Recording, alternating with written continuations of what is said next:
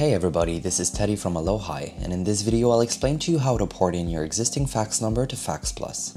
Fax Number Porting is completely free of charge and it allows you to enjoy all the features of a cutting-edge online fax service without going through the hassle of changing or losing your fax number.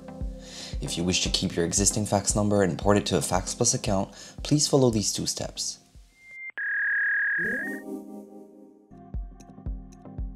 Before requesting porting, make sure that your current provider supports porting, that your fax number is active, and that there is no unpaid balance. And when this is confirmed, you can go ahead and fill out the porting request form, which you can find on our website at www.fax.plus or by clicking the link down in the description.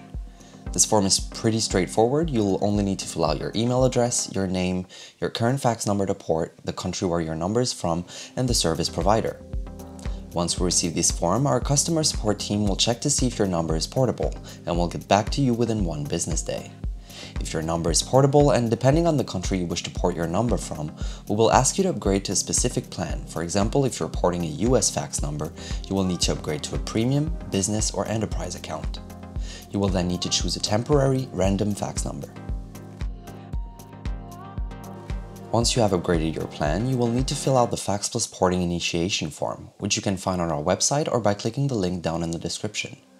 In this form, we will ask you to fill out a letter of authorization, which we also call LOA, and send it back to us along with the most recent copy of your invoice from your current provider to serve as a proof that you own the number. Note that the information on the LOA must match the authorized username and service address provided by your current carrier, so please fill out the LOA according to this guide. Once we've received the LOA, we will immediately start the porting process, which can take between 2 to 4 weeks depending on how fast your current carrier responds to the request for transfer. Once the porting process is done, we will assign the ported fax number to your FAX.PLUS account and remove the temporary fax number, unless you wish to keep both, which you can simply do by upgrading your plan to business or enterprise. If you want to port your Google Voice number to FAX.PLUS, you will need to first unlock your number by visiting the Google Voice Unlock page, selecting the number to port, and paying $3 to unlock it. You will then need to proceed to step 1 and 2 of this video. If you want to port your eFax or RingCentral fax number to FAX.PLUS, you will need to acquire a paid plan on FAX.PLUS and follow step 1 and 2 of this video. And after providing us with the document required within the form, such as the LOA and billing statement, we will start the porting process.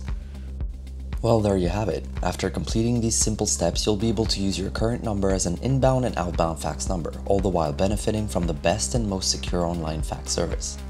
Thank you very much for watching this video. Click the subscribe button and the bell icon down under and give us a thumbs up if it was helpful.